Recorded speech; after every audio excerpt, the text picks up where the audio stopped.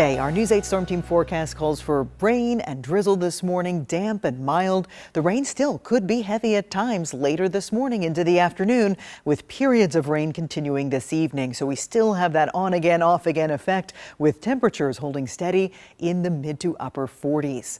Tonight, impacts continue, although rain will be ending before midnight. It's the flooding residual concerns that remain for us tonight into early tomorrow morning. So 38 to 42 tonight, some patchy fog, mostly cloudy skies. Tomorrow, it's a dry start, which is going to be a nice change of pace, but not dry all day. I still see some scattered showers possible after lunchtime into the afternoon, evening hours, with breezy conditions. Winds out of the west-northwest up to 15 miles per hour, and highs tomorrow a little bit milder in the 50s. Right now, everybody's uniform in the 40s with clouds and rain coming down. It's a damp start to the day for sure. Real dreary out there because we have this easterly flow, which is actually a good thing. It's preventing us from getting any severe weather today. That stable easterly flow, that cooler air coming in off the ocean. The winds will be about 10 to 20 this afternoon. Our weather and health check today, pollen levels are low, mold spores are moderate, air quality is good, and the UV index is low, of course, due to all of the clouds and rain. On our Storm Team Live Radar Network here, bigger picture shows that we have some heavier rain out to the west. There is a front here, an area of low pressure which will slide by to our south. And then we watch the upper level part of the system, which is coming into the Midwest now.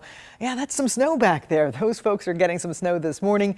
We will only see a flake or two of the action there, but I do expect scattered showers on Thursday and Friday as that upper level low moves overhead. Severe weather risk today is well to our south. You see that slight risk in the yellow, especially through the mid-Atlantic and down into the southeast. So those folks get into the warm sector of air, the unstable air there south of the warm front. For us, we stay north of the warm front and we see periods of rain throughout the day, which could be heavy at times. You might hear a rumble of thunder. For tonight, notice that we dry out. Tomorrow, starting out on a dry note, but not for long. There's those scattered showers tomorrow afternoon as this upper level system swings through. Now it stays off to our east on Friday. I still think there's a chance for a few showers, maybe a wet snowflake mixed in, but that's not going to slow you down. Friday temperatures will be near 50, but with the wind, it's going to feel a lot colder.